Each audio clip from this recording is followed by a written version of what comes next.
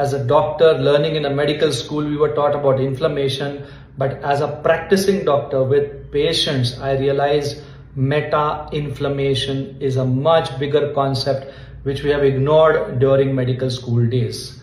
Meta-inflammation is the main fire, the silent fire in your body, which is burning your brain, your arteries, your liver, your muscle and your fat, and contributing to diabetes, high blood pressure, high cholesterol, obesity and many health problems.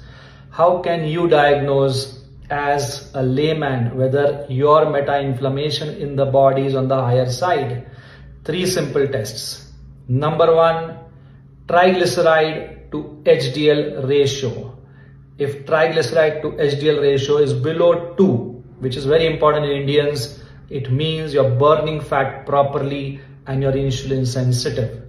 But if your triglycerides and the HDL ratio is more than 2, which means, for example, your HDL is 40 and your triglycerides are 100, 125, which is considered so-called normal, but it's not normal because this high ratio will actually create burning, silent, low-grade, non-infection related in your brain, in your arteries, in your liver, in your muscles, in your fat, contributing to all the diseases. So first check your triglyceride HDL ratio.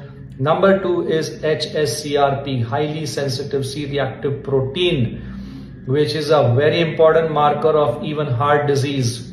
That should be ideally below 1, at the most up to 3. And many of you who are having these health problems, it will be on the higher side. Third simplest marker is your waist, and your waist needs to be half of your height or less. So there's no escape from patlikamar.com. You have to have a flat tummy if you need to enjoy great health, because that visceral fat will generate more toxic fatty acids like palmitates into the blood and create issues.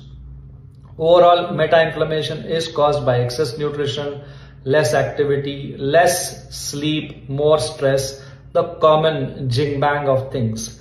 But what you can do more is try and fix your leaky gut with the help of probiotics and glutamine, and also Google for potential renal acid loading foods, pral foods, and avoid the pral foods which are creating more acid in the body, and increase those foods which actually make your body more alkaline. So Google for PRAL foods.